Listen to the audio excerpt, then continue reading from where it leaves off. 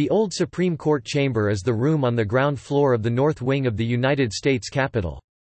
From 1800 to 1806, the room was the lower half of the first United States Senate chamber, and from 1810 to 1860, the courtroom for the Supreme Court of the United States.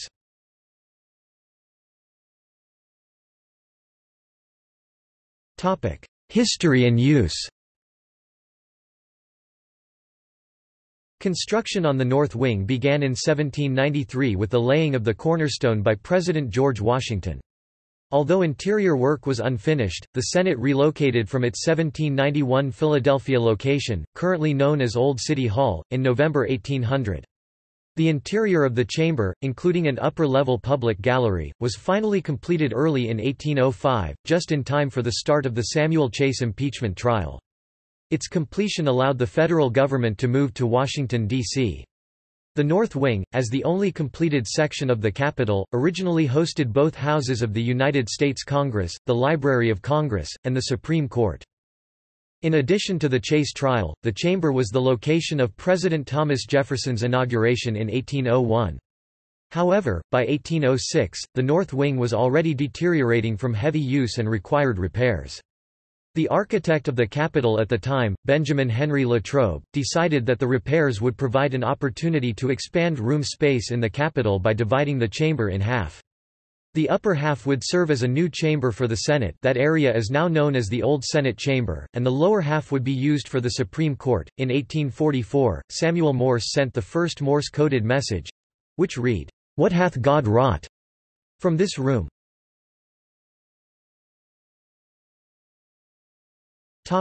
Design and construction. The size and structure of Latrobe's vaulted, semicircular ceiling were virtually unprecedented in the United States.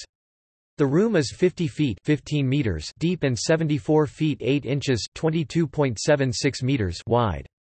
Construction began in November 1806 with the gutting of the former two-story Senate chamber and rooms above it, and lasted until 1810. The process was not without tragedy, when an assistant to Latrobe, John Lenthall, clerk of the works, was killed upon removing a center wooden ceiling support prematurely against Latrobe's advice. The result was that the unfinished masonry ceiling collapsed, crushing Lenthall in the process. Lenthall's death was a setback, not only to construction, but to Latrobe's reputation as an architect, which he struggled to rebuild for the rest of his career.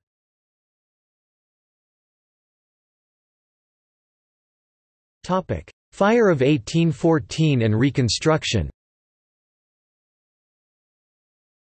The Supreme Court barely had the opportunity to hear cases in the chamber, before the justices were forced to leave Washington by the threat of British invasion during the War of 1812. On August 24, 1814, the British successfully took the city, and set fire to many of the recently completed buildings of the fledgling Capitol, including the north and south wings of the Capitol building. Despite the disaster which left much of the north wing gutted, the chamber with its vaulted ceiling survived. With safety in mind, however, Latrobe ordered the ceiling broken down and rebuilt for the final time in 1815. Latrobe resigned 2 years later, and it was under his successor, Charles Bulfinch, that the chamber was completed in 1819, in time for the next session of the Supreme Court. The Supreme Court resided in the chamber for the next 41 years, until 1860. In that time period, the court heard arguments on such landmark cases as McCulloch v. Maryland, Gibbons v. Ogden, Dred Scott v. Sanford, and United States v. The Amistad. Two Chief Justices, John Marshall and Roger Taney, presided over the Supreme Court in the chamber.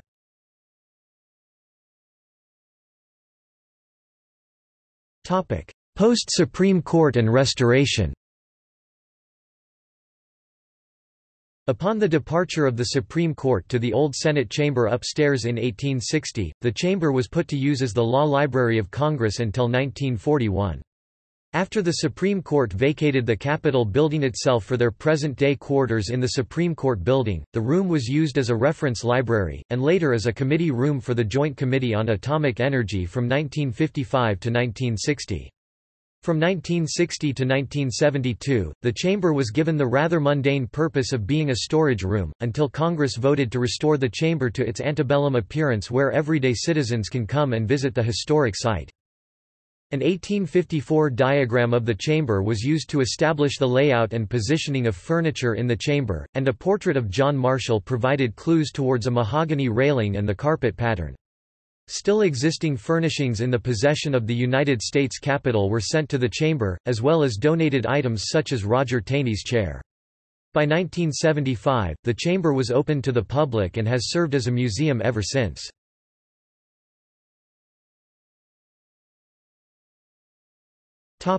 Artwork in the old Supreme Court chamber. There are several notable pieces of artwork in the old Supreme Court chamber. There are 4 marble busts of the first 4 Chief Justices of the Supreme Court, John Jay, John Rutledge, Oliver Ellsworth, and John Marshall. A bust of Roger Taney, as well his original robe on display, is found in the adjacent robing room, which serves as the entrance for visitors into the chamber. Above one fireplace is a clock that is said apocryphally to be ordered by Roger Taney and set 5 minutes forward under his direction to promote promptness on the court proceedings. Above the clock is a plaster relief of Lady Justice, notable for a lack of blindfold.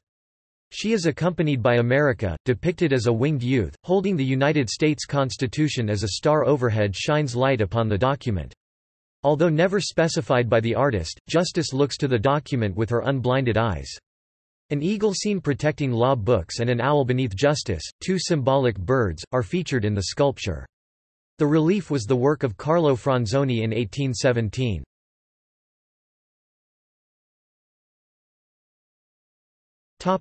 Gallery.